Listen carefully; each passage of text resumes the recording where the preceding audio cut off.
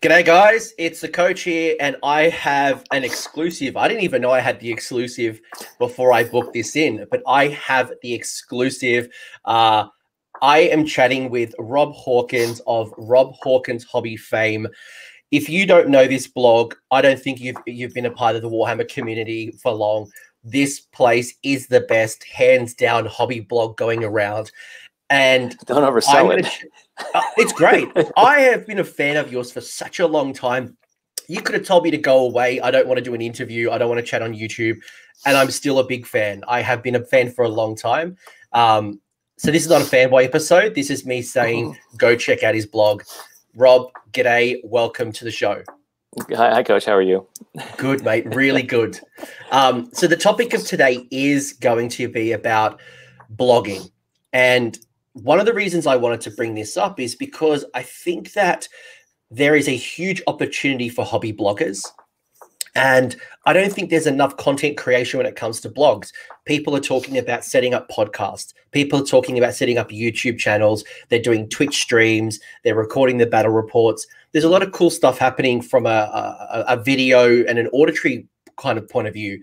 But very few people are creating blogs. And I think that's a big space for us that we're missing out on. So I wanted to talk to you, an absolute blog master, and understand a little bit about your blogging history, how you got into blogging, why you keep blogging despite having these podcasts and YouTubes and all that stuff available. And then kind of find out a bit like, if I was interested in starting up my own blog, where do I start and how do I start? Awesome. Sounds like a good discussion. Yeah. Yep, absolutely. So I'm gonna try to poorly introduce you, and then you can tell me where I've made things up or stretch things or add things. So, Rob, you've had a blog for a number of years now. It's probably the blog, one of the first blogs that I got to know of in the Warhammer community. I thought blogs were about poetry and Dear Diary type stuff, but clearly, blogging can be more than just writing poetry. It can be like anything you want. You can start up your own little web page and blog about it and talk about stuff. Yeah, I started this back in like 2012. So what's that, 8 years now? That's massive. Yeah. So you've been blogging for 8 years now. You also are a former Games Workshop employee. So you worked in the store. You contributed to White Dwarf. You wrote some articles. Yeah. Are you still going? Or do you want me to take over talking about myself? You've worked for Privateer Press. Yeah. You have done a whole bunch of cool stuff there. You freelance for some companies. Yeah. Do you want to let the internet know? Yeah. Well, I got into Warhammer like back in like 1997. My friend had been in the army and he came back and he's like, hey, there's this thing called Warhammer, and there's like a sci-fi version and a fantasy version, and I like the fantasy version. So we got the starter set for it, and it was this was like 5th edition back when it was Lizardmen and Bretonnians, and we just put models together and started playing. And I was like, oh, cool, there's undead stuff, and I love the undead. I've always, even when I used to play D&D as a kid, I was always fascinated with the undead and skeletons and zombies and stuff like that. So I was like, this is right in my wheelhouse. I love this stuff. I've always been an artist and drawing comics and stuff, and I love building models, and I'm like, this is it. This is who I am now, I guess. I'm just going to play Warhammer for the rest of my life. So yeah, so I got into this, and I was 97. So I guess probably about 2000 was when I started working for Games Workshop. Like I found a store and I'm like, oh, this is really cool. There's a whole big world about this. Because previously I was just buying it at the local store. And they had a few things, but then you see the GW store and it's just like whole new world and all these other games. And what was that? Mordheim was out back then. War Master. 97, 98. That was like Blood that was like Bowl, the heyday. Mordheim.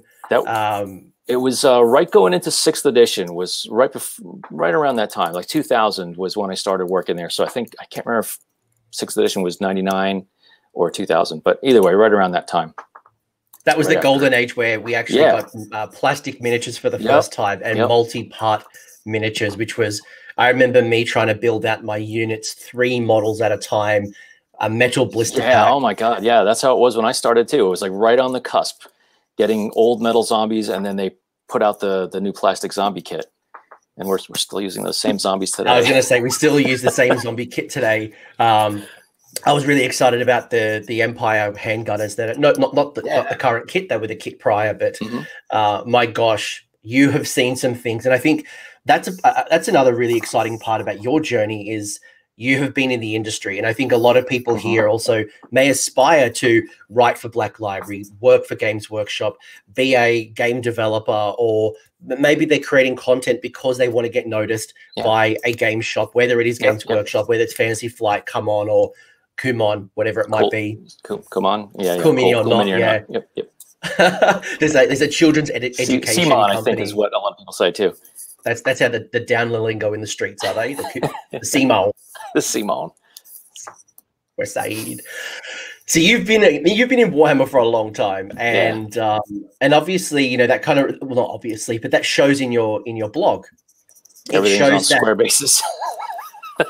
I go through and again I get a lot of insights from your blog because you are very death focused, and despite me not being a death player, I mean I do play a little bit of death, but I'm not a death player. I find a lot of inspiration, and one of the things that I love is your painting style, and I love and how I found you was actually because through terrain.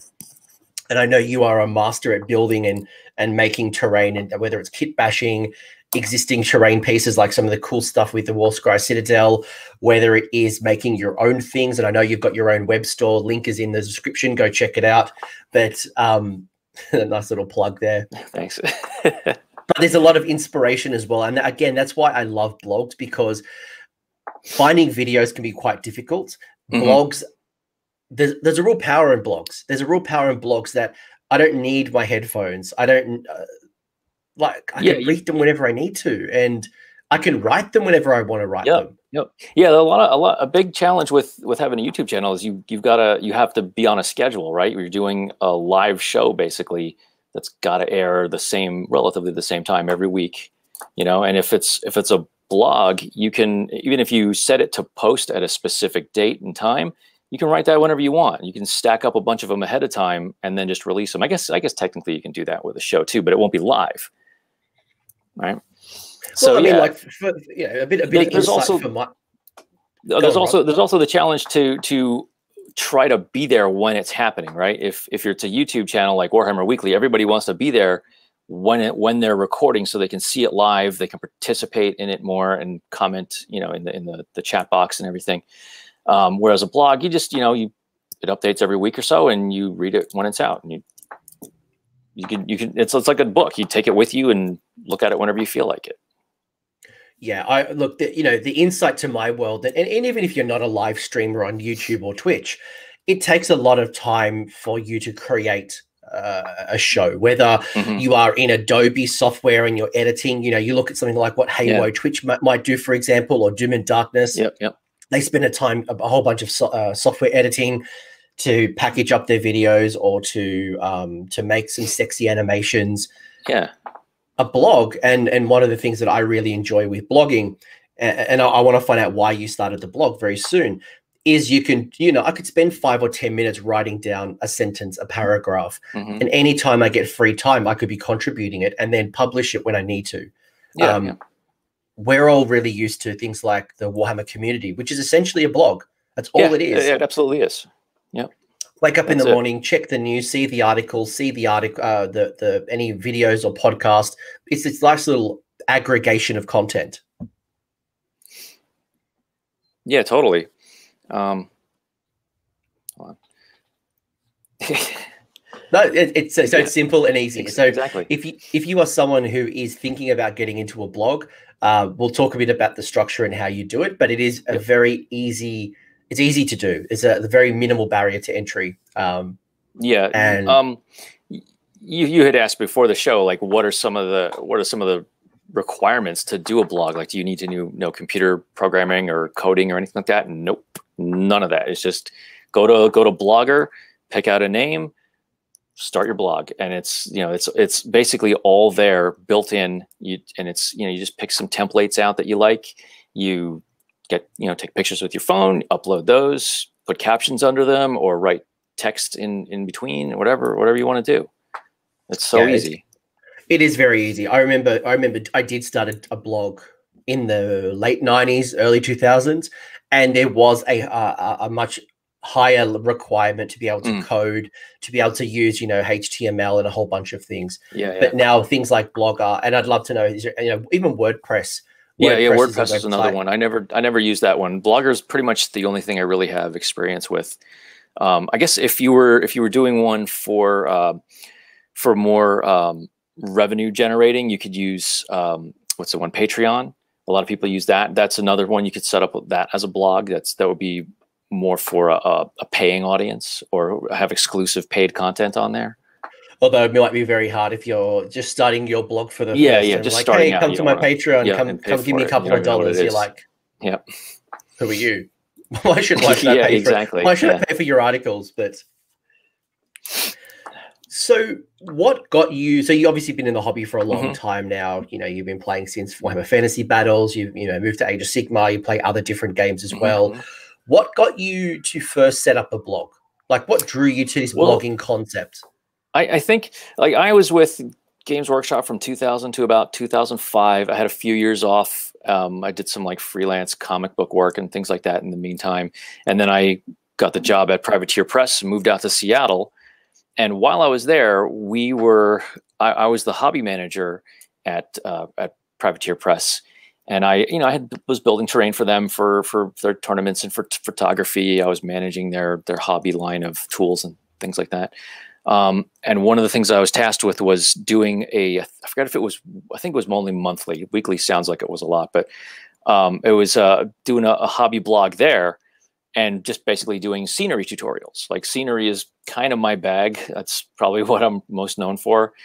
So I was doing little tutorials for building scenery and stuff to play on. And I really enjoyed doing that.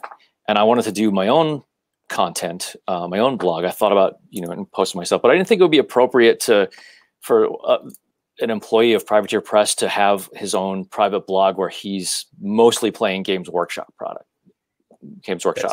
That's fair. That's right. Kind of so fair. I was like, I'm not going to do it. I'll hold off. And then I left there in the end of 2011. So I'm like, all right, this is it. January 2012, I'll start my blog. And I did. And the rest is history. So yeah, I just came up with a name. Oops. No, that was me. That was me. I thought I might put a little bit of context.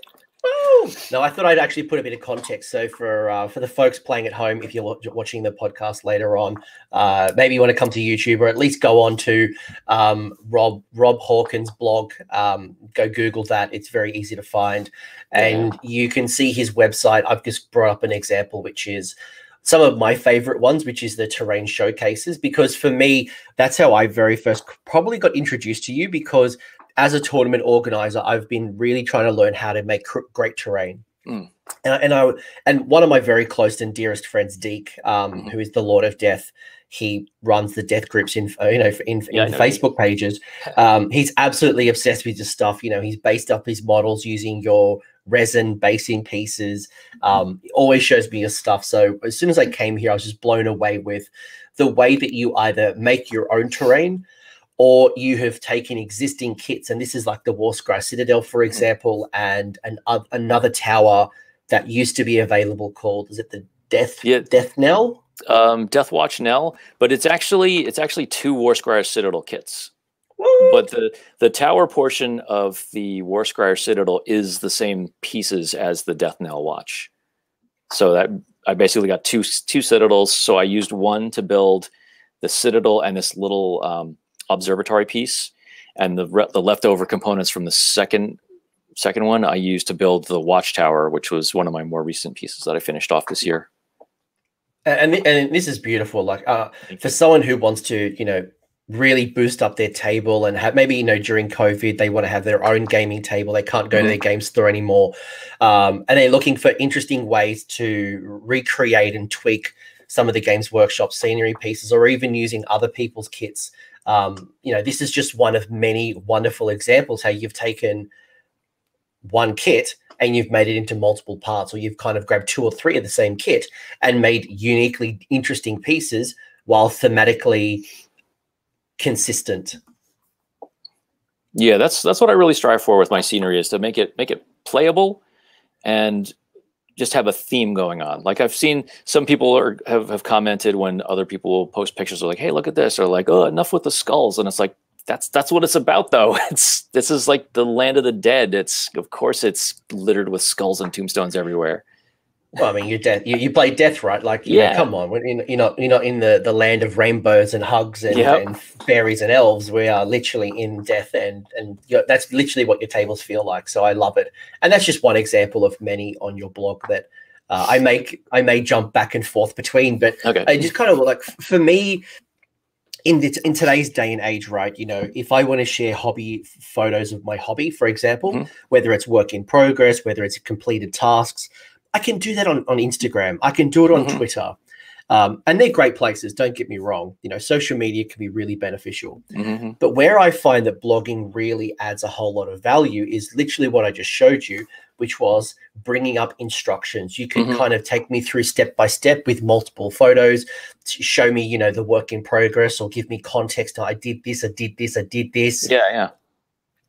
That's one of my favorite things to do is what I call my my project log series, where I show you a project that I'm working on and I go through it step by step. And each, you know, and they end up being like 7 or 8 parts long, but each week I get a little bit more progress on it and work on one particular thing, like sculpt the stonework on the wall this week, and next week I add some fencing around the, you know, and do the flocking and painting.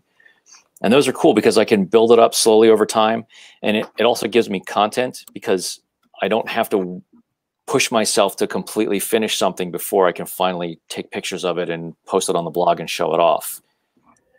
So it allows me to stretch out the content a little bit more. I was just bringing up an example here where I've just literally peeled this up in one of your modeling tutorials of a vermin lord. And I love that you're able to use multiple pictures, but then give me context of what you've done. You've then kind of, you know, showed me different parts of where you might be tweaking it or where you're pulling it from the book. You might show me other parts that you're kind of bringing together and how you're going to sub-assembly it. And this is truly fascinating because it's an art form that you can't quite do with Instagram. Yeah, I don't use Instagram, but you can't really put captions or anything on your. You can a little bit. You can put some like descriptions and different things. So for people who are like, well, why do I want to use blog over Instagram? I find for me, it's easier to find. So Google definitely will reward you and make it more searchable.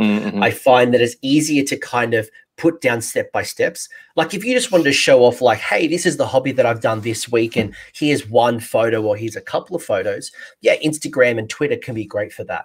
But if you're doing like this tutorial, or you're breaking it down step by step, or you're trying to see the progression of this particular kit, it's a lot easier to tell a holistic story through a blog than normally using like social media. Yeah. My process for putting these together is I'll work on the thing. I take pictures as I go, and then I'll take all the pictures that I've got, put them in the blog, and then I'll just, you know, put them in the order that they occur and just go through, and I'll just write a caption about what I was doing step by step as I go through, and I'll embellish, you know, a little more, get a little more descriptive of what's going on. Whereas if it was just Instagram, it would just be pictures with maybe a few lines here and there, and I can go as detailed as I want to or need to for a particular piece. I find blogs are evergreen. So I will come back to old blogs of yours that are 5 years old. I was actually going through I actually stumbled upon a Warhammer Fantasy narrative blog the other day because I'm trying to think about I've got a narrative event that I'm going to be running early next year, and I'm trying to source some information and ideas. And I found a Warhammer Fantasy blog from like 7 to 10 years ago, and that content's still evergreen. But for me to find a tutorial on Instagram from 12 months ago when I really need it, it's a lot harder to find on social media. So I guess that's kind of like from an indexing perspective. I find blogs useful. I find it easier to tell a story, whether it's a battle report, whether it's a tutorial, whether it's a progression of your, you know, this week I built the hobby. Next week I primed it. I converted it. I painted, you know, the base colors. You can kind of do that progression a lot easier on a blog than socials. Yeah, totally. So you mentioned you've mentioned that you've made terrain. I've just shown a little bit of like your hobby. What are some of the topics that you or other people could be blogging about if they were to get into a blog? Well, I mean, people can blog about whatever they want. Like you were saying, people use it for poetry or, you know, other things, but, you know, you really want to personalize it and make it about you. Right. And if it's like a Warhammer related blog that you're doing, what is unique about your Warhammer experience, right? Show off your army, talk about the story behind your characters. One of the things I like to do for particularly my undead army is I name all my characters. I come up with backstories and, you know, those little, I don't write prose and like text about them. I mean, a little bit. I just do like a paragraph or two about like who this guy is, where he's from, and what his goals are. Like Neiman Kimmel. That's one of my oldest characters that I made for my Warhammer army back in 5th edition. So he's, you know, he's the necromancer, and, you know, if you scroll up a little bit more, his text is above it. I do everything in reverse. Everybody else seems to put the text underneath the picture, but yeah, he's, you know, I just, you know, write a little paragraph about what he is, and that's that. So I personalize my army that way, and I show that off, and I just basically wanted to showcase, you know, the whole thing, the whole story of the army, and take pictures of everything. And that's pretty much why I started. I really just wanted to share what I was working on, you know, and document it, you know, more for my purposes too. I wanted to, you know, sort of, I had all these, before I started this blog, I had all these story ideas just, you know, floating around in my head. And I'm like, you know what, I should write these down, just so I can get it all on, not on paper literally, but, you know, get it all down there so I can keep my story straight as far as what's going on with the army. There's somebody in Australia, I'm going to shout out here. His name's Gabe. He runs a blog called The Runeaxe. And one of the things that he does is he does something very similar, but he does it with all his battles. So he'll do his battle reports and document his battle reports and put his narrative or his spin, and he'll document those stories through his blog. And it's beautiful to see, you know, the progression of a game and the different photos, and then the context or the what unfolded, the dice rolls. It's so great. I really enjoy it. I've done one or two of those really story-driven battle reports.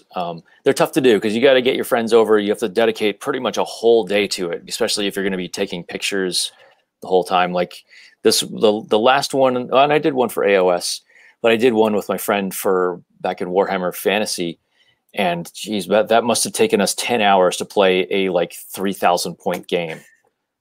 Just because we're taking so many pictures and doing everything. He does it as a retrospective, so you don't have to annoy have to annoy your opponent. But if you're just taking a whole bunch of photos, maybe he was into it too. Just like, hey, listen, Rob, you're just going to pause for 10 minutes while I write up this part of the story. You're just like, I'm going to kill you one day. But like, again, you know, for me, you know, you can blog about your hobby progression, so painting, tutorials. If there's things that you do really well, hell, if you do a basing scheme that you want to document, you could always like document your basing scheme so it's easier for you to come back to it. But then also other people will find value in it, and they'll, you know, like what we know is so valuable. And that's part of the reason why I have a channel like this, is because I want people to hear what other people are doing and get inspired by those ideas. So, you know, not keeping them to yourself, documenting them. Yeah, absolutely. I did a tutorial about painting ethereals when I did my first Banshees a couple of years back, and I always refer back to that because part of the reason I did it was like I want to make sure I document my step-by-step process, and then I could match it when I paint more of these in the future. And now I'm referring to it all the time when I paint my Night Haunt. Do you have to be a good, because I guess, you know, Instagram is easy because I take a photo, or, you know, Twitter, I take a photo, I post it up with, you know, 140 characters or 200 characters. And it's easy. I don't have to do a lot of writing. But if I'm going to start a blog, do I need to be a wonderful photographer? Do I need to be a strong writer? Are these skills that I need to possess, or I don't think you need those skills starting out. I mean, you definitely want to be literate, make sure you edit your text, check for typos and correct grammar usage, but you don't have to, it doesn't have to be fancy. And as far as photography, I use a crappy old camera. I think I've had this camera since like 2010, and it shows in some of the pictures when you zoom in. I don't know if you can see them on the site itself, but when I zoom in real close, the pixels are terrible. They're very, very, it's not as high resolution as it could be, but it does the job. It's not fancy. My lighting, I just use two standing lamps that have they're like those IKEA. It's like a silver lamp with like 3 different lamps attached to one post. I have 2 of those that I put next to whatever I'm photographing and arrange it so that the light isn't shining brightly on it, but it gets illuminated from multiple angles. Just make sure you have decent lighting for your photos, get everything in focus, and that's that, put your pictures up. So I don't have to go and spend a whole bunch of money on, getting an SLR. I mean, I don't have to be a coder, so I don't need to learn HTML and all that. No, not at all. The cool thing with Blogger is they do have an option so that you can edit it as HTML. I don't know the first thing about HTML, so I don't know how that's useful. I guess if you're really, really computer savvy, that would be useful for you. Maybe there's an advantage to doing it that way if you are that versed in computer language, but you really don't need to. You just it's a template. It's like typing a post on Facebook. You just put in your text, add your photos in, and that's that. By the way, this Nagash is lit. Thank you. Figuratively, it's beautiful, and I think for me, when I look at your hobby, it's just off the charts, and I see this for myself, and I get inspired to do this type of thing. Whether it's inspired to paint better, whether it's to build cinematic terrain for my own tables, or even just appreciating someone else's level of hobby. And it's a real dedicated space. Like, I'm not being buzzed by millions of distractions and people's commentary. Like, I'm just enjoying the medium. And this is just one blog post I'm just going through, and you can just see again, this inspires me to paint really well, to then set it up and do this. I don't have any photos like this of my army. I haven't gone out there and spent some time and built out amazing backdrops and, documenting this hobby so that when in 10 years time, 20 years time, I can go back and reflect on this. And this is brilliant. Yeah, that's another thing is it's this little dark space in the back of my mind that's like, Jesus Christ, if my house ever burns down and everything's destroyed, I at least have this blog and I can go back and look at what I had built at one point in my life. Well, you can also see the progression of your hobby and your conversions. And if you want to try to replicate something, you're like, oh, I want to do that again, or I want to build off a concept. The amount of times I make stuff up on the spot, like I'm just going to do this. I'm going to put a bit of green stuff here. I'm going to kind of click these models. I'm going to paint. And then I try to remember how I painted it or what I used as a scheme or how I did X. I always forget. Yeah. No, I love this. So I can be doing blogs about my battle reports, my work in progress, my finished work.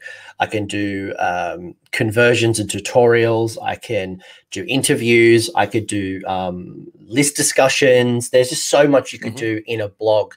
And I think the writing part is just, we all could improve our writing, but also it allows us to, like when I've written blogs, I often write them on the train. I'll just spend 10 minutes, 15 minutes on my like my Apple, the little notes, like just write some text, just build upon them, and eventually I got a blog. Yep. I do that too with the stories for my characters. I'll if I'm just hanging out and doing whatever, or traveling or something, I'll write down I have a little notebook. I write story ideas, like for my Banshees, the story behind them. I wrote that while I was in the Philippines visiting my wife's family, and I was just reading through the Nighthaunt book and writing up backstory for some of my characters. And then I came back home and took a bunch of photos and put them up. I do the same, even just like write their names down. So I just keep using them over time. But again, this is kind of, I've got a sheet of paper, just notebook paper with some notes scratched on it of like just different unit name ideas of what I need to, what I can call units to get to give them a name other than just hex writers, hex wraiths. I'm always hearing that blogging is more than just sharing photos. And I think, because that's one of the big things when I was talking to the peeps in my Discord, and I'm like, I'm talking to Rob Hawkins, I want to, like, what's some good questions? And, a few people had said to me, like, Anthony, why bother? Like, why bother going through so much effort to create a blog compared to just chucking some photos up on Instagram or Twitter or a Facebook page? And I was thinking about this long and hard, and I'm like, well, yeah, that's a really good question. Is blogging an old medium? Is this, the days of the VHS in the early 2000s, and today it's all about Instagram, Twitter, TikTok, social media? And is there a place for blogs still? And I think what I'm hearing is that it's more than just sharing content. It's the documenting and archiving as well of our hobby. Yep. You're sharing you. But it's the documenting and archiving as well, I think. Yeah, exactly. If you asked me about my games last year, I'd go, I don't know. I don't have any. I don't really. I have a couple of photos, but I can't recall all the detail. Yeah, I mean, I guess we're getting into the digital age, or we've been in the digital age for a while. But you could be. A lot of people keep notebooks, and you've talked about this on your show about when you're playing your games. Keep a journal of how the game went and so forth. Why not? Why keep paper around with all that stuff written down that you got to keep track of when you can just put it up? Create a blog about your tournament experience. Right. This is my tournament journey. Post 1 is battle 1, and I did this, and this, and you got pictures from the game. Talk about your opponent. A lot of people say to me that they want to write down more of their games, and I think when you're in the heat of the battle for 2 hours, 3 hours, however long your game might be, we're so in the moment that often we don't take that step back and reflect, and we don't think about what we did well, what we didn't do well, but also just like taking a moment and looking at the story that unfolds. And I guess for me, this inspiration by having a blog means that I'm always thinking about documenting, writing down some notes. Yeah. It's extra incentive to name my heroes, maybe name my units. If something does a legendary feat, then maybe they deserve a regiment name.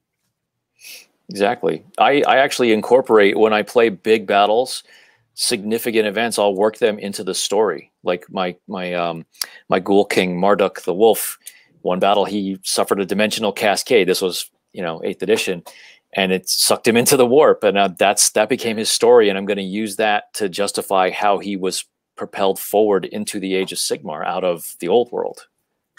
So that's brilliant. That is absolutely brilliant. He's been fighting demons in the warp for 1,000 years. He is the death go trick. Yeah. He's just come out of the warp. He's like, surprise, bitches! I'm ready to take on those mortal realms. I'm just looking at your meme on Banshees, and this is Yeah, I posted those up. Was it today? Yesterday? This inspires me to create a blog. I'm just like, man, I need a blog. That was yesterday. I need to do a blog. I love it. Do it, and just take pictures. Take pictures of your models. Take pictures during your games. Talk about Warhammer. Talk about what you do in the hobby. If you're the type of person who likes to do tutorials or wants to just share the procedure you use for painting your particular models, share that. And I guess you can do it. There's some limitations to it, right? Some painting tutorials are easier to do in video form. I've had posts where I talk about stuff that I've sculpted on a model, right? And it's like you can't really show sculpting in pictorial form. It doesn't work that well. But if I was to do a video, like a YouTube channel, and it's something I do want to explore in the future, I would definitely love to do video tutorials and terrain tutorials in video form. And that sort of thing would be better served where you can like physically like actually watch the person do it. So blogs are, you know, they're good for sharing pictures, but tutorials are better in video. So, you know, there's pros and cons to both of them.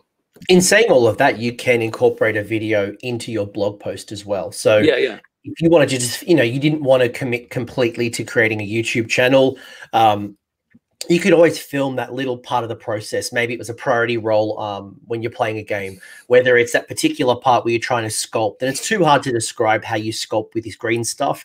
You could always film that, put it in the blog post, still write about it, still have, you know, the before and after photos. And it's very complementary. You know, you can bring all different mediums into a blog. Yeah, definitely.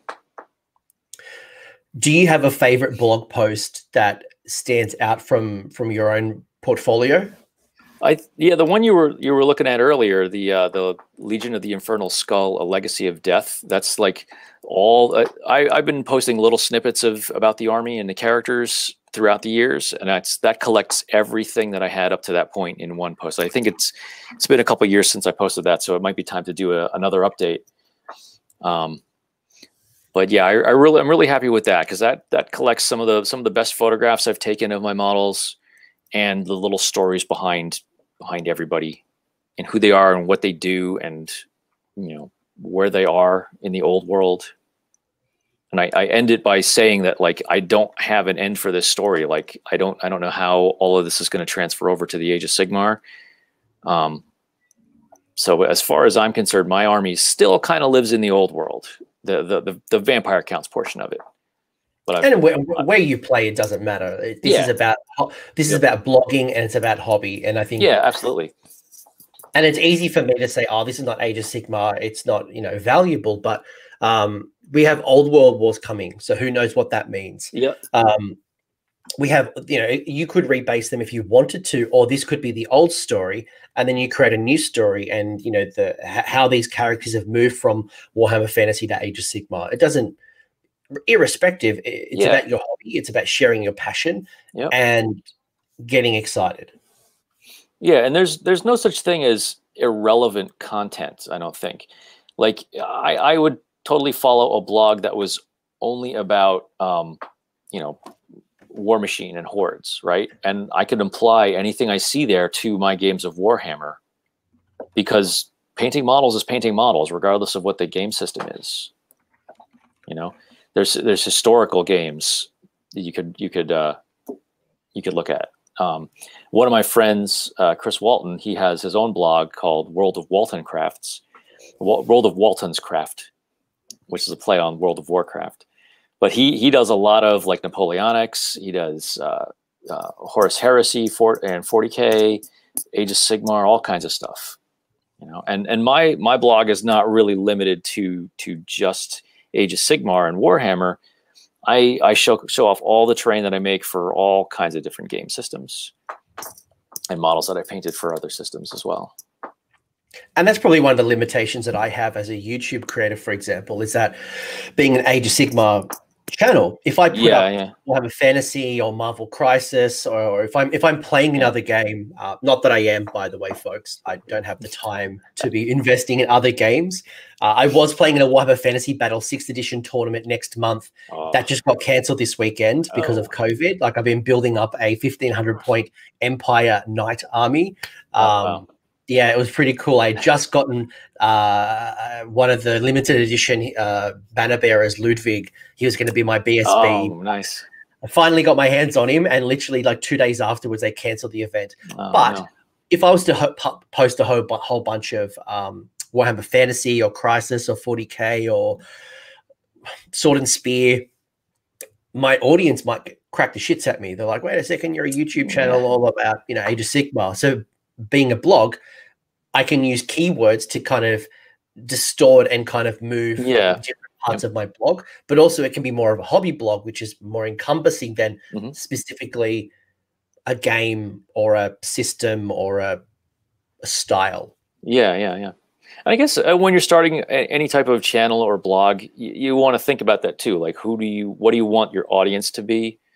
Do I want to have an exclusive Warhammer blog, or do I want to just talk about everything? And on mine in particular, I talk about everything. It's not just, it's primarily undead, because that's my first love it was Warhammer and Warhammer Undead. But I show off everything, you know. I'm probably never going to have a post about Chaos or Slaanesh or anything, because I don't play those armies. I don't paint those models. But that's, you know. Oh no, you've been hacked. What's that? I said, oh no, you've been hacked if you start talking about Chaos. We know Nagash and Chaos do not. I play Skaven. They're technically Chaos. They are. They actually are. I was trying to find a link for you, but no, there's no link. There's no justification. So talk to me, like, let's say someone's listened to this video or this podcast and they're like, you know what, I'm going to start a blog. I'm excited. I'd like to give it a shot. I'm inspired to document my hobby, to share stories about my battle reports. I don't have the time to be editing videos. This is the medium for me. What advice would you give me to get started? How do I just take that first leap and create that blog? Just do it. Just go to Blogger, start up a Blogger page. It's so easy. Like I said, you don't need any real technical know-how. If you've got models, take pictures of them, write something about them. There's really nothing to it. Try to come up with a catchy name for your blog if you can, so people remember it. Maybe something more original than mine, the Rob Hawkins hobby blog. But yeah, it's I don't know. The best advice I can say is just do it. Don't wait. Don't put it off. If you've got ideas in your head that you want to share with people, share them with people. You know.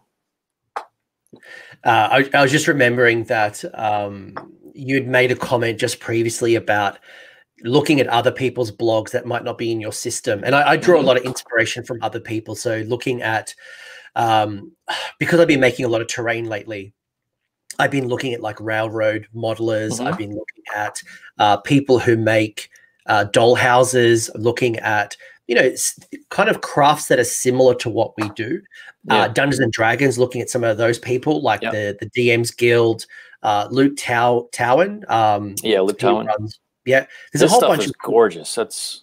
I watched one today before I came on here and doing a bridge over water. His stuff is photorealistic. It's amazing, right? And it's not wargaming related at all, but scenery building techniques are, there's no bounds for them. They're like, you shouldn't discourage yourself from looking at those things just because they're not Warhammer related. There are techniques in there that you can apply to Warhammer. And it's interesting because you're right. Like, I'll look at something that Luke Towan does, for example, and let's say he's using, I don't know, Woodland Scenics. They've got these like these plaster molds where they kind of, you make like rock faces where you put a bit of plaster in. And I'm like, right, can I use that on basing? Look, the molds are quite big, so maybe not yet. But I could make my own molds. I could make my own molds with rocks, or I could use it for a display board. Or I could be thinking, well, maybe plaster is not for me, but how do I use plaster somewhere else on my display board? I've been getting a lot of inspiration using resin. They use a lot of resin, especially with water, and how they make realistic water, and how they, I was watching, was it Luke's APS the other day? And he was also showing not just the way he used resin, but also how do you do the base, the bed, and making it to contain it all. Real. Yeah, make it look real as well, and interesting things at the bottom of the sea. I think that's where documenting and looking at things that aren't just specifically to Age of Sigmar get exposed to new ideas that you can bring into your own hobby. Definitely. Just having a sip of water.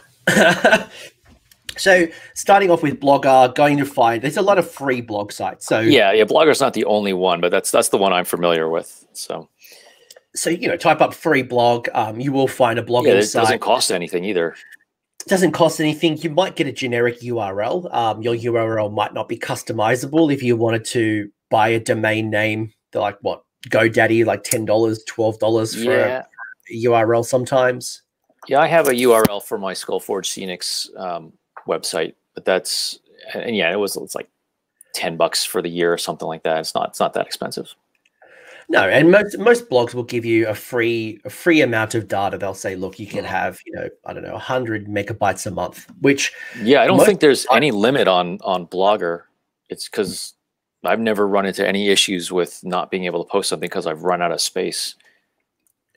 I guess what I was going to try to say is if you do find a blog site that is charging you, you don't have to upgrade to a premium service until you're ready to go. Yeah. You can start with the free stuff, get into the rhythm. Is this for me? Am I enjoy writing? Are people reading it? Mm-hmm. Maybe you pick a name to start with. You don't like it, you change the name. You don't want to buy 2 or 3 domain names. So maybe to settle in, learn the craft, and then spend the dollars. Mm-hmm. Absolutely. How do you find the topics to write about?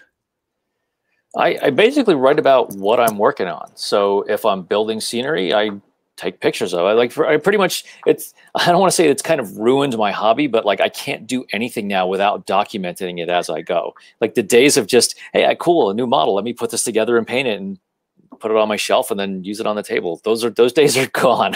Anything I do, I got to take pictures as I go so that I can put it up on the blog. It's very rare that I just rush through a project. Usually when I'm rushing through a project, it's because it's a commissioned terrain piece and I'm running up against the deadline and don't have time to take pictures of everything I do. But yeah, I just share, I share pictures of, share posts about what I'm working on. Most of the time it's undead. Anytime I'm working on my Skaven, I show that. My Space Marines, Necrons,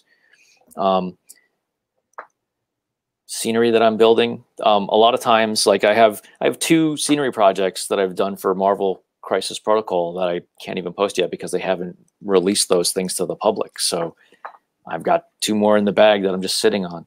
But yeah, I'll blog about whatever I'm working on at the time. That actually leads me to a question I've been burning to ask, and that is, so you've set up the blog and you've had some moderate success. What are some of the things that you can accomplish by setting up a blog?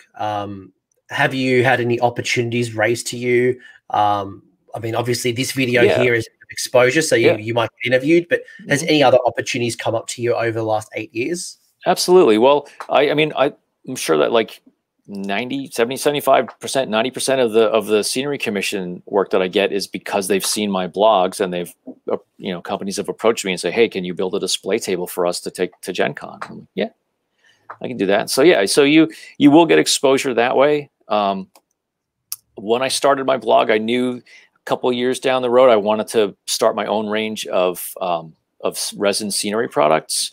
So I figured, well, having a blog, I'll build an audience of people, the type of people that will want to buy, hobby scenery.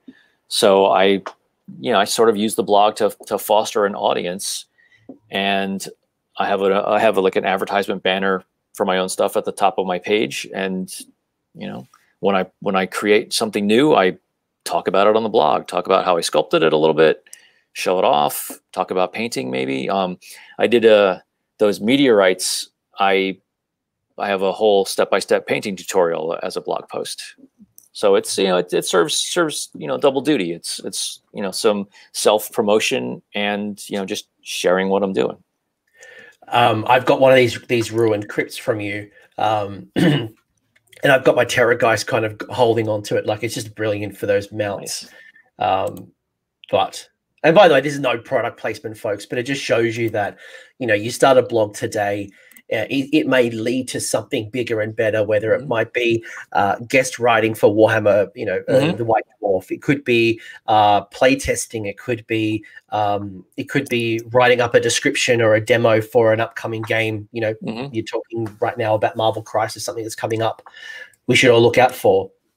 Yeah, I don't know the ins and outs of it or anything, but I would guess that Tyler Mengel probably got his work for doing posts for Warhammer Weekly because of his own hobby content that he's doing. He was doing his own Mengel's Miniatures blog long before he started working on Warhammer, the Warhammer community page, right? So that's developed. Tyler, I'm assuming. I don't know how it actually turned out, but I would assume that Tyler won a Golden Demon, or he was a prolific painter. Yeah. He then also wrote up the fan his fan-made Tomb King's battle tome. So he Yeah, made yeah, yeah. And battle tome, desserts, as I like to call it, was really sweet. But you're right, you know, he was making these little simple infographic tutorials of like how to paint black or how to paint blah. Yep. And it got noticed. This stuff you goes get noticed viral by really.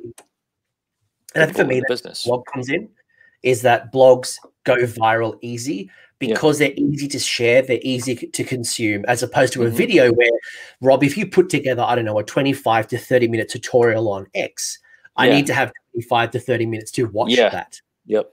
A blog's very easy. Even if you don't read it, you can just scroll through and look at the pictures pretty quickly and get the gist of what's going on. Question from the chat that's come up really timely is they've asked, so Dat Turner has asked me, would you say that running a blog can help motivate you to do more hobby? Absolutely. Part of it is, you know, when you're working on a blog, another thing, this would be advice to people who are looking to start one, is make sure you've got content to keep your audience engaged. And this is true of YouTube channels and everything. Like, you try to set a schedule. Try to set a schedule for yourself. Mine, I try to post at least once a week. Sometimes I fall behind because I have other, you know, real life gets in the way every now and then. But I generally try to post once a week. That's a reasonable amount of time to work on something and you know, have some kind of progress or something that you can show off that's new each week. So stick to a schedule. Keep your audience engaged so they don't lose interest. Like, there are some podcasts and things that haven't posted in months, right? And I don't even check them anymore just because they've fallen so far behind. Dwellers below. But you gotta keep it going, right? And forcing yourself to stay to some kind of schedule lights a fire under your butt, so you work on things, right? Yeah. You've got to watch out that the pressure doesn't make your hobby unenjoyable. But by knowing that I want to post something every Wednesday or every Tuesday that my readers can enjoy on a Tuesday, keeping to that schedule. But it also means, okay, right, it's the weekend currently. I haven't done any hobby. I've got a deadline on Tuesday that people are going to expect something from me. I need to find a few hours today. Otherwise, I'm going to disappoint my audience. I'm not going to deliver to my schedule. And it might just be a small update, but at least it's motivating you to make progression.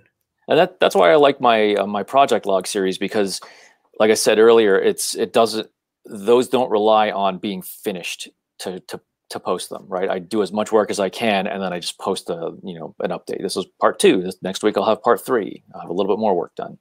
And eventually, overall, you can collect all those together and look at them as a whole, start to finish project that ends up being like 7 or 8 blog posts. So you don't have to do all your blogs you don't have to do all your content as like a retrospective, like, here's the start to finish journey. It's very much these snapshots, and that one drags out your content to multiple sessions. But 2, you can kind of see the progression over time, and 3, you've got a topic for now 8 weeks as opposed to 1. Yeah. And then again, like you said, it's not a retrospective, so you don't have to rely so much on your memory, right? You're documenting it as you go along, rather than finishing it all and then being like, oh God, what did I do at the beginning 6 weeks ago? You just do it as you go. What I find really cool about blogs who do what you do is, as a consumer, I can leave feedbacks and say, hey, Rob, have you thought about this? Hey, Rob, I like this. I've tried this product recently by this company. Have you considered this on your base? And you could be like, oh, actually, that's a really good idea. And that could actually change the trajectory of your hobby or whatever you're doing, because you're incorporating feedback. And that's where social media is really handy, is that here's my work in progress. People provide me constructive feedback and I could do it better. So that's an opportunity as well if you're doing not a retrospective, but rather like snapshots as the hobby progresses. Yeah. The project might take a turn that you didn't really expect at the beginning, and turns out different than you thought.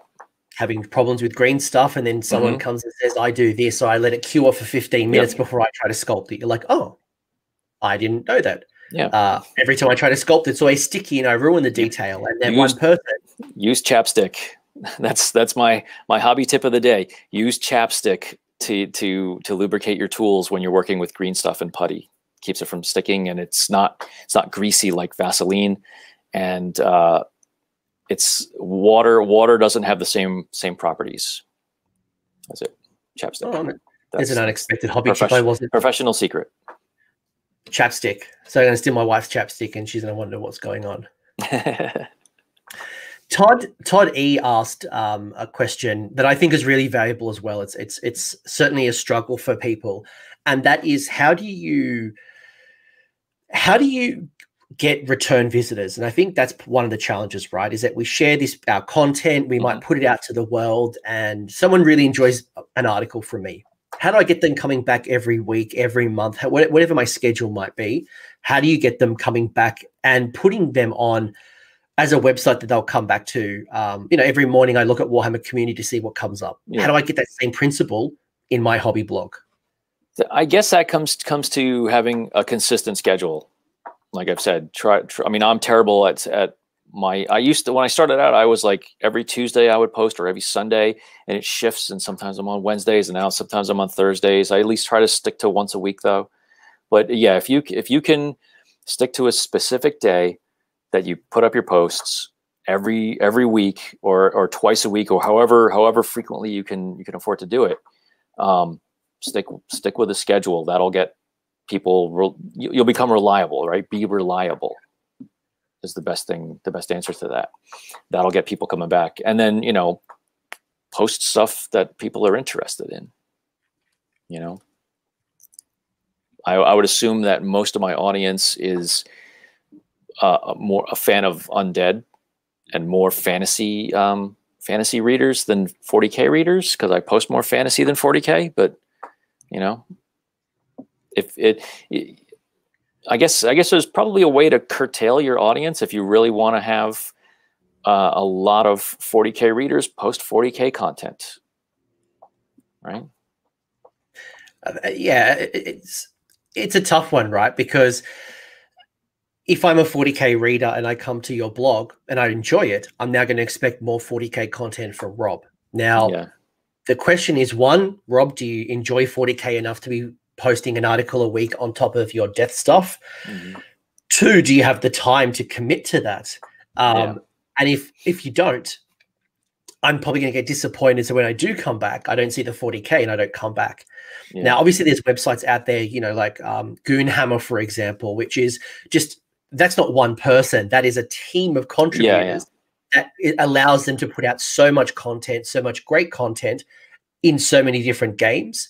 But you are not that person. And I think it's important to understand how much can you handle so that you don't burn out your hobby by just writing articles just to satisfy the beast. Because there's one thing that I've learned as being a hashtag content creator is that I could never get people happy because they always want more. People appreciate what I do, but they're like, oh, I want to do more videos. And it's like, guys, I've got life. I've got my own hobby to do. I need to play games. I can't just make videos 7 days a week, but that's the nature of the content beast. They always want more. And you've done what, like 3 this week, I think? 4? Technically 4, because I actually recorded one on Friday night that is coming out on Tuesday. So I've done 4 videos, I think, in the last 3 days. That's a lot. But people will go, oh, what about this army? What about this army? I'd love it. Like, guys. Yeah. And I guess you set up expectations for yourself. Like, right, what do you want your blog to be about? If you want to do a blog that's just Space Marines, then it's just Space Marines. And people will get to know that that's what your blog is about, right? I've been doing this for a while, and I guess I hope people have the idea that my blog is about a little bit of everything.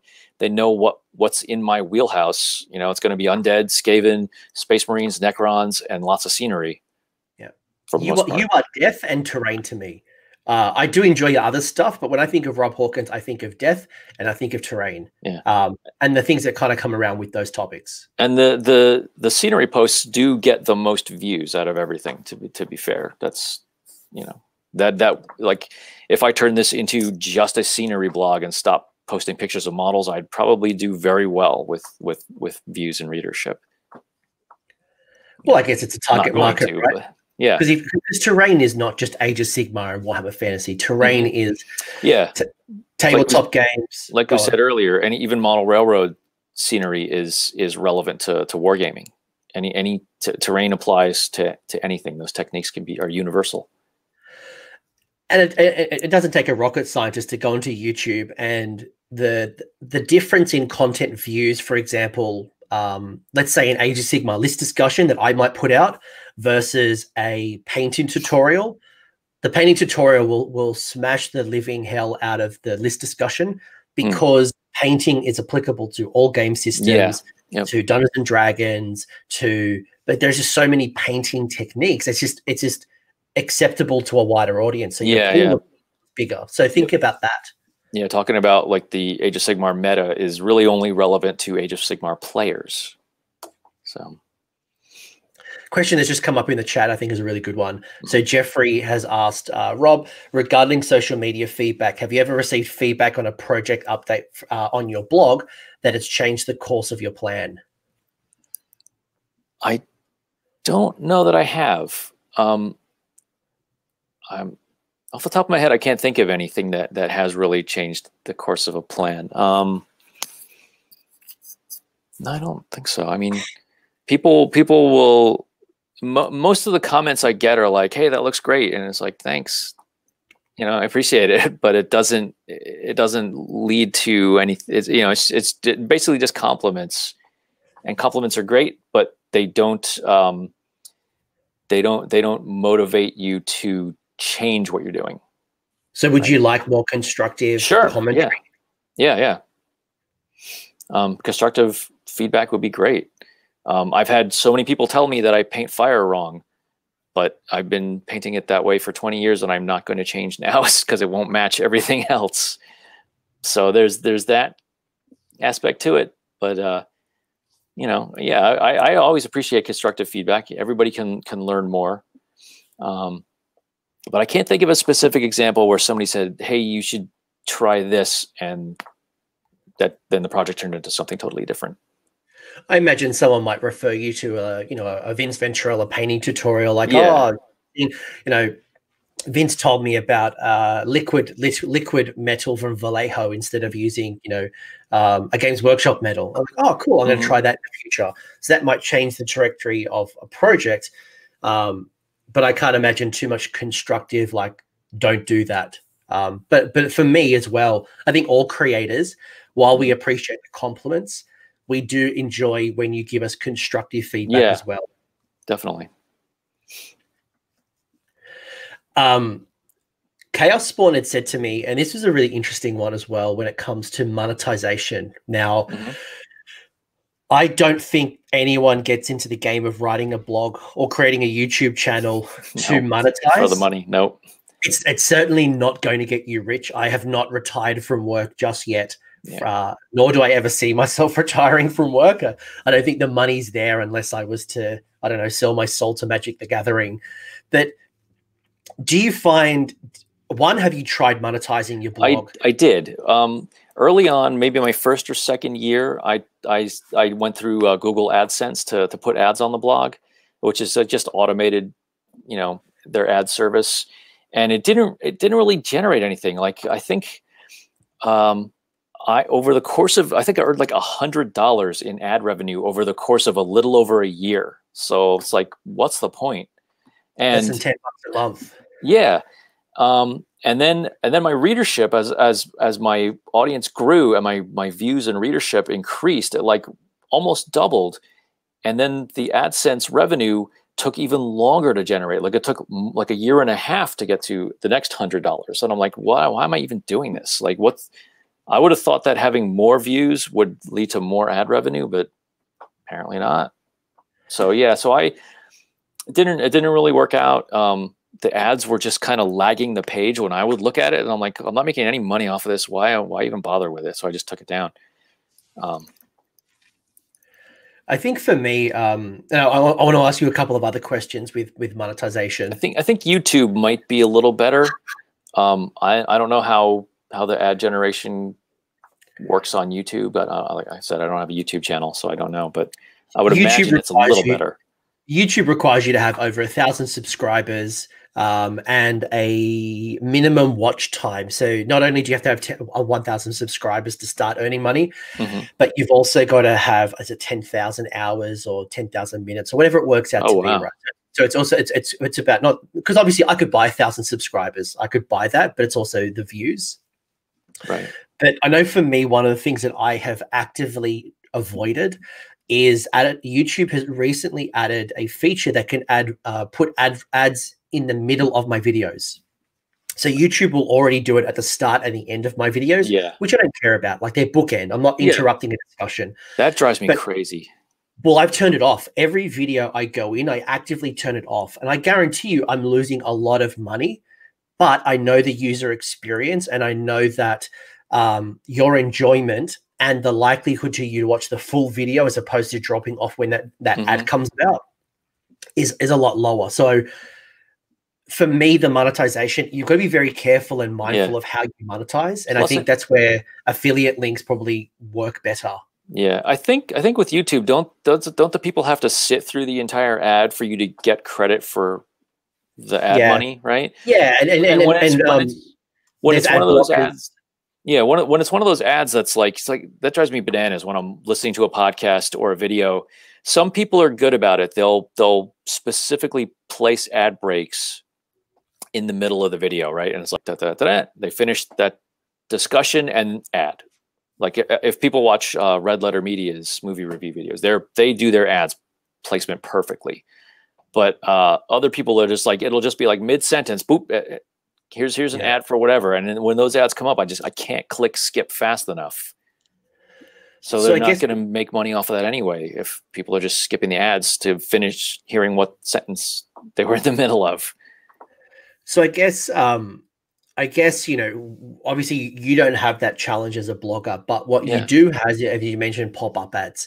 And I'm not mentioning any name, Bell of Lost Souls, but, you know, having too many pop-up ads, you know, really impacts. Yeah. Yes, you've generated a bunch of revenue, but at what cost?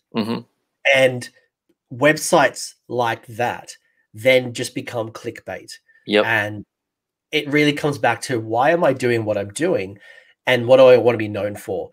Do I want to be just doing clickbait, rumor mill, stirring the pot to earn a couple of bucks? Or do I want to really use it as an archive to create value, to document my history, to promote myself and my skills, and maybe do some commission? Yeah. Some like, even like a lot of news websites, like legitimate news websites, do this too, where you go to them and it's just nothing but ads, and it's like, oh, here's the 3 paragraph, here's 3 lines of text about what the news story was, and I don't even go to those sites anymore. It's not worth it. So obviously so if you wanted to monetize a blog, let's say that's something that you would like to, and I think most people who want to monetize because they want to pay for hosting costs, maybe to upgrade their cameras. It's more about the investment in the community as opposed to retiring rich in the Bahamas. So how can you monetize a blog? Like, what are some of the ways without going the Bell of Lost Souls route? I think like I've seen people have what is it called? Coffee. There's like a little donate button on the sidebar. You could jar. Yeah, a tip jar. I think there's one I think is specifically called coffee, like buy a cup of coffee for the creator. So there's things like that, tip jars, donate buttons, you know, donating to PayPal and that sort of thing. Again, that probably would generate more money than the ads, because I'm sure there are a lot of people out there who would just like to throw money at you to thank you for doing what you do, you know. Whereas ad revenue just trickles in to the point that it's nothing, you know.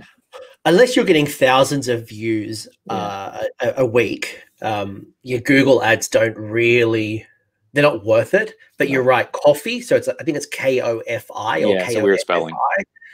You can get monetary like PayPal kickbacks. You've obviously got your little store. Alternatively, you've got affiliate links. So you might get an affiliate link with, let's say, Amazon. So let's say you were demonstrating, I don't know, Green Stuff World Roller. The first thing that comes to my head. If you go out and buy, if you click my link and you go buy a Green Stuff World roller, I might get, I don't know, 5%, 10%. I get a kickback from Green Stuff World through affiliate links. Yeah, I've never used affiliate links, so I don't really have any experience with how they work. Basically, you get like a little code, like you hear like Element games, like Facehammer. You have like a code. So anytime you purchase an Element game and you put in, I don't know, Facehammer or whatever it might be, Element Games will give you a kickback as well. So if you are demonstrating a lot of tutorials and you're showing off the new painting range in Vallejo, or maybe Army Painter's new brushes or whatever it might be, and you've got an affiliate with a game store, whether it is with the manufacturer themselves, there is little ways you can get kickbacks, but again, it's not a lot. Yeah. Another question I've got from the chat is, Dragonor has mentioned that they're not huge in the blogging world and not really big in the blogging world just yet. But I think they're really interested to learn how you tap into SEO or search engine optimization, or basically making sure that Google knows you exist. Do you have any hints when it comes to Google? I don't know anything about that. Yeah, like I said, I'm not that computer savvy, so I don't know how to manipulate that sort of thing. I really don't know. I don't know how. Fair. That's fair. Like I'm just putting you on the spot with that one. Yeah, no, that's okay. But that might be something that if you want to monetize and it's important to you, you'll want to make sure that Google is picking you up in the algorithms, and you'll want to search SEO and find keywords, Age of Sigmar, Games Workshop, Warhammer. These are words that you want to have in your blog, and using social media as well to kind of build an audience. One thing I would point out that I just thought of is you can get an RSS feeder, and that will allow your blog to be posted to different RSS links. And I think, what was it? Tabletop News. They had a blog feed that you could apply to have your blog be posted as part of that. And when I would check that out, one of the things I noticed was that basically my entire blog was showing up in their feed one for one, right? So you could read it all there without even having to click over to a link to come to my page. And if I still had my ad revenue going, generate ad revenue or at least get views on my page. So one thing you should definitely do is Blogger has the option to insert a break. So I usually have, if you look at my very early posts, they don't have this. They're just all on the front page. But nowadays I have a little intro sentence or paragraph. I have a photograph, and then there's a break, and then it says read more. And when it appears in an RSS feed, it only shows that first photo before the break. So they have to click to get to your blog to read it. They can't just see it outside of your blog. So that's something to think about. That's a good tip, especially if you are trying to monetize as well. Yeah. And as the chat's saying as well, SEO is important, so if you are starting up, and obviously, Rob, you've now got an established brand, so it's certainly a lot easier. But if I was starting up my blog, I'd want to make sure I was tapping into Twitter. I'd be using, making sure that social media knows, hey, I've just put out a blog post on blah. So you're kind of blasting it out there, building awareness, as well as tapping into SEO.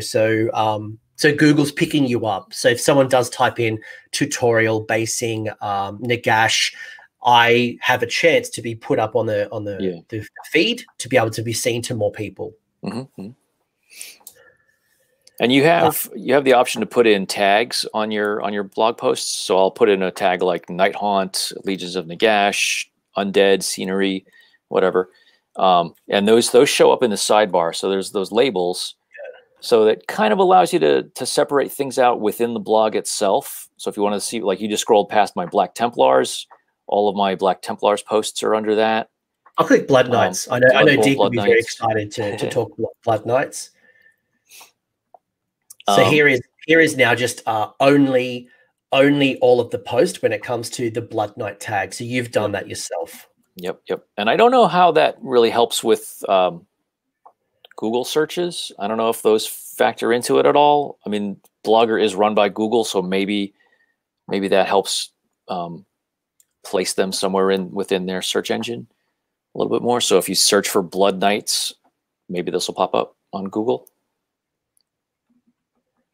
And I can see here you've tied in your Twitter handle as well. Yeah. You've promoted your followers. Again, you know, like in this episode description, folks, we do have a whole bunch of blogs that we've recommended. I know. So Rob, who did you recommend? I've got a few that I've recommended, but you had said Tyler Mengel, for example, as a great blog. Yeah, Mengel, World of Walton's Crafts. Chris Walton is another one. He's a friend of mine, and I read his blog posts every now and then. And then the Convertorum by Jeff Vader, I think it is. Jeff Vader's Convertorum. He has like so many great conversions in painting on there. It's amazing. He doesn't post very often though. So that's one of those examples of I don't check it for weeks at a time because there's not that updates aren't that frequent. But when he does update, it's always amazing. So it's worth the wait. And you know, YouTube's no different. There are some YouTubers that post once a month and they put all of their love, blood, sweat, and tears into one post, while other people will put out multiple posts or at least once a week. So it depends on kind of what your commitments are like and how fast you can work. And maybe you can, when I very first started, I was starting off like one video a month. Then I pushed myself to one video a fortnight. And, you know, you get into a rhythm, you build a process, you get more comfortable and you're able to do more stuff. Yeah. I know for me, I put a couple of links down. So from an Age Sigma perspective, Plastic Crack is one that I love. That's Australian by the name of Pete. Pete does an amazing job breaking down. He's very destruction orientated. He's almost like the destruction version of you. But he's great. AOS Shorts is a blog that we all should know and love. Runax was one. I think I might have put a couple of others. There are a lot of cool ones that are available. Again, there's so much content out there. It's falling out of the sky. Rob, is there any other final thoughts that you'd have when it comes to blogging? Any reasons that maybe you shouldn't do a blog? Anything that you've learned along the way that you'd want to share that you haven't already shared in this this valuable insight video? I don't think so. I would just say, you know, if you've got stuff that you want to share with the world, go ahead and do it. You know, start a blog of your own, share pictures of your army and your hobby experience. You know, if you're more into the gaming aspect, talk about just, you know, the gaming meta, talk about the games that you play. You know, you could even start if you've got a dedicated gaming group, you know, maybe there's like 5 of you that play together regularly. You could start one blog for everybody and everybody could post something, and that would allow you to have a couple posts a week. Maybe without one person having to write everything. That's actually a really good point as well. Maybe the blog is less about you, but maybe it's more about your gaming community. Yeah. And that's really, at the end of the day, what all this is about is just the community, you know, the wargaming community. Being part of that, contributing to it, enjoying it. I actually, that's a really good idea, actually, because then that means you can produce more content more quickly, and it allows you to share off different things. So if someone doesn't like death, but they like order, you could show off order. If someone in your group is more of a painter, you could obviously show off painting. Like there's a lot of cool stuff. Yeah. Everybody's going to have some skill that they're a little bit better at, or different skills between the people. And at the very least, you'll probably have, if there's like 5 people, let's say, in a group, you'd have probably 5 different armies to cycle through and show off week to week. So here's another example of a blog that I read a lot. It's called Multiple Nerdgasm, and it is a Dungeons and Dragons style blog, but it's by a husband and wife duo. So, and it's interesting because they create Dungeons and Dragons, both Dungeon Master and player reference guides.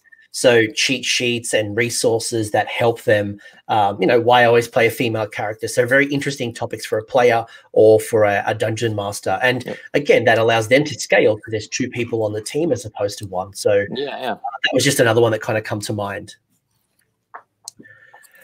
Maybe the final question before we wrap this up, because I've got another, this is the last question that's come up from the chat, is Rob, do you follow? This is coming from Perkins, by the way. Perkins, Dearborn. Rob, do you follow? Do you simply follow your own interest, or do you take ideas from others, or both for blog topics? I mostly follow my own interests. I would certainly take ideas if people had suggestions for things they would like to see me. Like, hey, I'd like to see you paint one of these things or build this type of scenery. I definitely do that. You know, throw a comment on my blog post or on Facebook or Twitter or something. You know, I'm always looking for new ideas of what to work on, because you do. That would be another thing to point out, is like it's very easy to get burned out, especially if you're trying to push yourself week to week to stay on top of things, especially now with COVID-19 and people being stuck in the house. At first it's like, great, nothing but hobby time all the time. And it's like, hobby time all the time. It's, you know, it's very, very easy to get burned out. And lately I've been painting my Night Haunt, and they're very, very, very samey. Painting white sheets and black sheets does wear on you after a while. So I kind of put them on the back burner and worked on some terrain. And, you know, there's plenty of stuff to do, but it's not always obvious what to do, if that makes sense. So yeah, if people had ideas or suggestions that they'd like to see, I would totally entertain it. I had put out a poll way back in the beginning, saying what are people interested in? And I listed a whole bunch of stuff, just to get an idea of what people were interested in seeing. So I should probably run another one of those and see what people think. So I do polls, and I should do more of them. I probably do it more on Discord now than I do on Twitter or things like that. But even just like, hey guys, what would you like to see in October and November?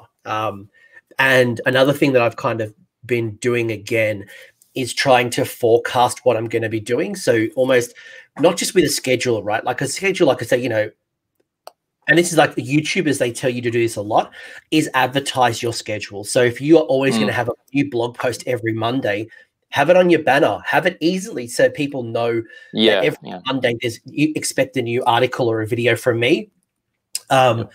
But with myself, I've been putting these little, like almost like television guide images to say, look, on this day, I'm going to be interviewing Rob. On this day, I've got a description on Beasts of Chaos. So people get excited. And then they might say, oh, Anthony, when are you going to talk about Legion of Night? And I'm like, well, I haven't thought about that yet. But if people are going to give me ideas, one, I know they're interested. Yeah. But two, it takes the pressure off me trying to generate ideas, because now I've got a whole log of people want to see this type of discussion. Yeah, totally. Or it could be, you know, just showing off maybe maybe you pick up Soul Wars, you pick up the new Lumineth box and you unbox it. You know, maybe that's a blog post in itself, and then, you know, that's cool. Look, plastic sprues. Surprisingly, they're popular. I don't get it. I don't get the unboxings. Like now the Games Workshop take photos of their sprues and put them on the website. Yeah, it's not as special anymore. But people love it. People love, you know, opening up White Dwarf. People love the unboxing things. They're like, but again, this is by knowing your audience and asking what they want, they'll tell you and guide you how to create more content. Yeah, I love Tabletop Inquirer's article about, you know, unboxing. Look, the sprues are exactly what GW showed us on their website. Well, there's another one like those guys, and there's a couple of satire. You could write satire articles. Yeah, as well. Yeah, totally. It's the Onion for tabletop wargaming. There's a couple of them actually. There's a couple of really good ones. So, Rob, this has been really awesome. I've learned a lot. Thanks for having me on. No, man, it's an absolute pleasure. It's an absolute royal shame that you've been making blogs for over 8 years, and this is the first YouTube or any type of video interview. So I'm excited. I hope to see more blog posts. If you are inspired to do blogs, or even you want to learn more about blogging, in the description for this video or this podcast, you will find Rob's blog. So go check it out. We've given you Rob's blog.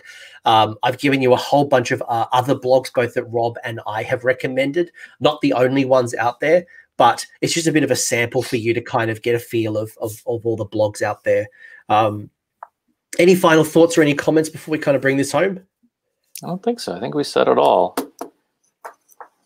Again, thanks for having me. I appreciate you reaching out to me and bringing me on the show. I've been a fan of your channel, so it's nice to talk to you.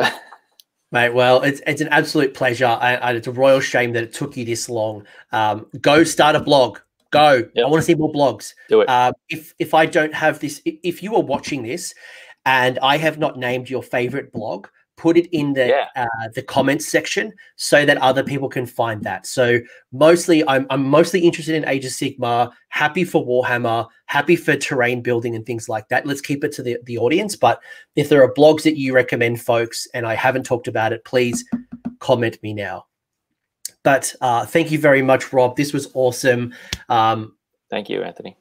Cool. All right. Thanks, folks. And enjoy. Bye. Weekend. Go look at Rob's stuff right now. Go look at Rob's right now.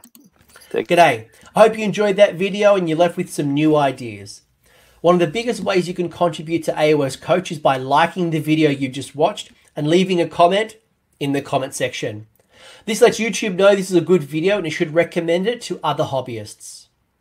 If you'd also like to support the channel even further like these bloody legends, go check out AOS Coach on Patreon. Otherwise, don't forget your triumph.